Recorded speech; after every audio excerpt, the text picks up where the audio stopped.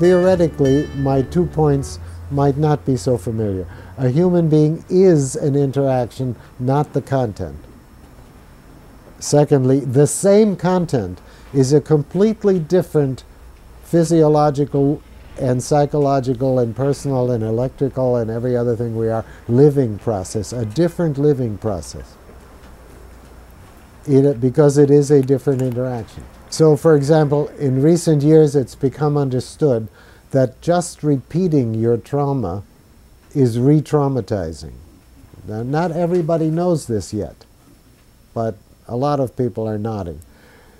It's necessary to be sure, if we're going to relive the trauma, that we're reliving it in a wider, thicker, present, as a wider, thicker, present interaction.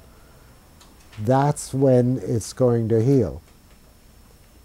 If it's just repeating and there is no relational thickness, then it's re-traumatizing. That's the same point which I'm theoretically explaining.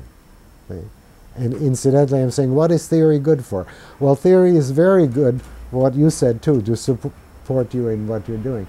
But what marks theory for me is that when I lay it out in front of me in these terms, then I get to say, oh, that explains it.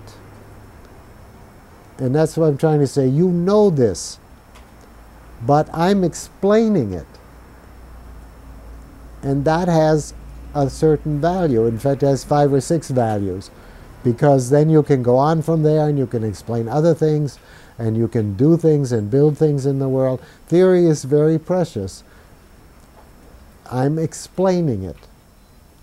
At the same time, I've said all theories are at least partly wrong. So the very experience of explaining, you need to have with you, yeah, but probably doesn't explain everything. Or probably the minute I have another thought or two, I'll see that it didn't explain that, or something like that.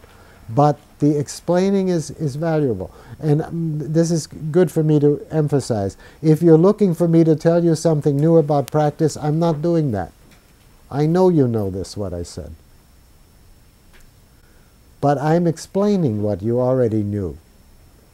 I'm explaining it by saying human beings are interaction, and furthermore, the same content as a different interaction is a different happening. It's a different existence. It's a different life happening. And therefore, a person can change when they are being a new interaction.